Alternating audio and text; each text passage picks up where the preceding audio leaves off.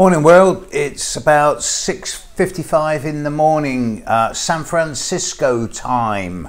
Yours truly is still in San Francisco, where I've been seeing friends and seeing clients, and I've been having a fascinating time here. I've really enjoyed my stay in this city so far.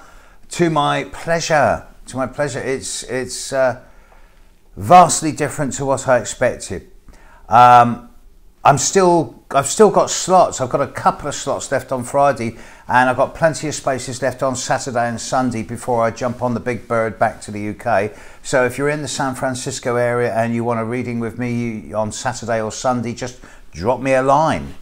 steve@stevejudd.com.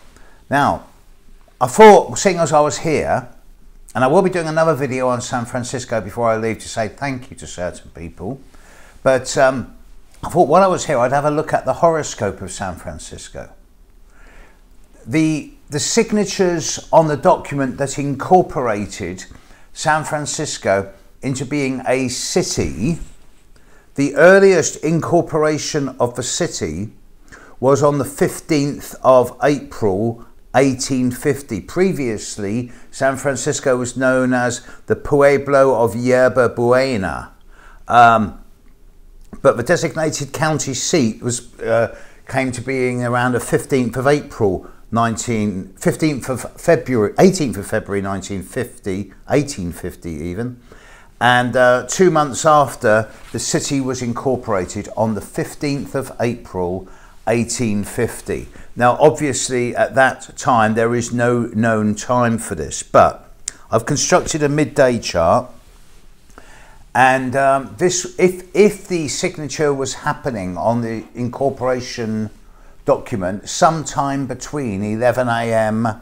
and 2 p.m., which is a reasonable chance, then the city of San Francisco has Leo rising.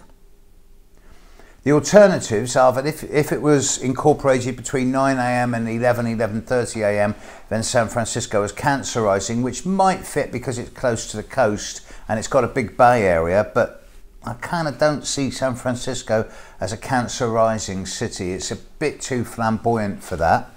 And if it was incorporated after, say, 1:32 p.m. but before 5 p.m, then it's going to have Virgo rising, which again, seeing the number of homeless on the streets and the kind of higgledy-piggledy nature of the different neighbourhoods and the transport systems, I just don't see it as having Virgo rising. So I'm got the mind that San Francisco has Aries rising. So its horoscope will be an Aries with Gemini moon and Leo rising, Leo on the ascendant. But regardless of the time of birth, the city of San Francisco's horoscope has one overpowering factor.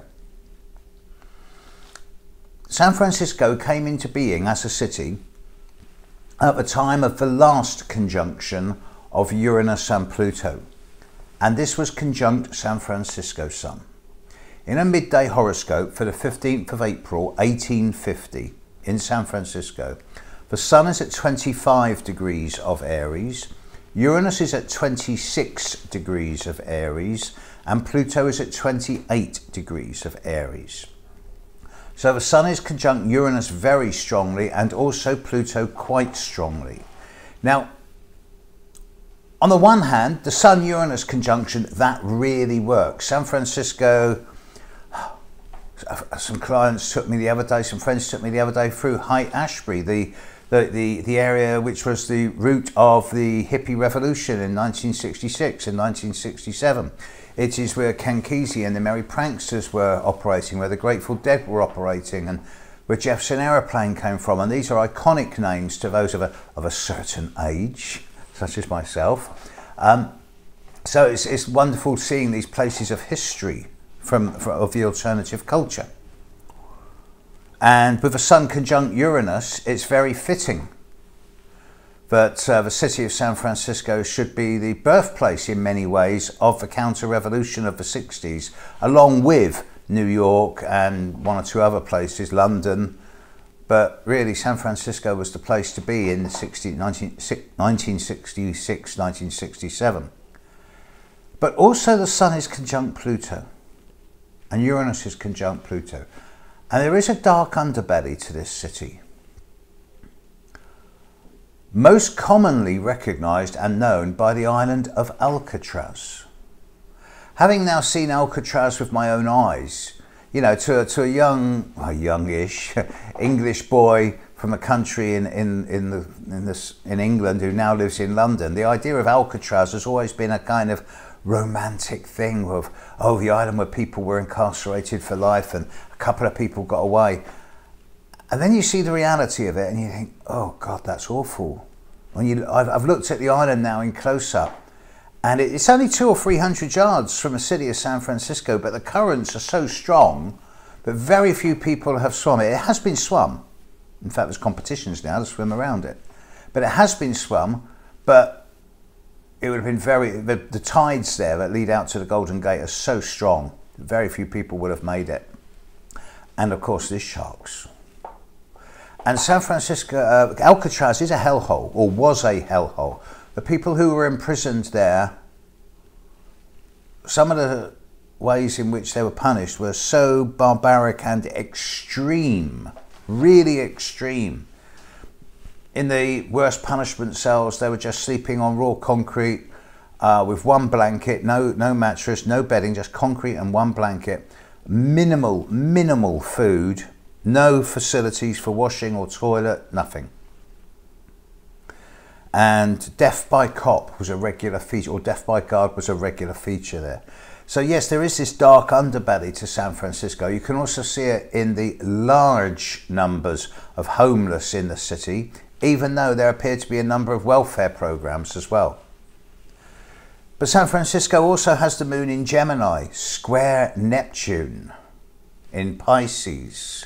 So this would explain the kind of more aesthetic, quasi-spiritual, hippy-dippy attitude that the reputation of San Francisco has built up over the last 50 years.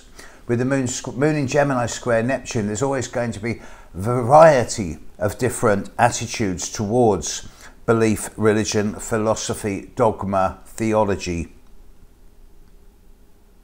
And it makes for an eclectic place where it's a kind of pick and mix city, where there's 800,000 different people and 800,000 different belief systems. It's not actually that big a city with 800,000 people, bearing in mind that I live in London that has 14 million, 15 million. It's what I've found over the decades is that by looking at the horoscopes of cities and countries, you can't really gauge transits and progressions to cities and countries charts as you can with humans. If you were able to, then the second Uranus return of San Francisco a couple of years ago would have yielded massive changes. And sure, with the advent of Silicon Valley and the wonderful structures that are now coming up in the city centre, you can see that San Francisco is on the cutting edge of global innovation.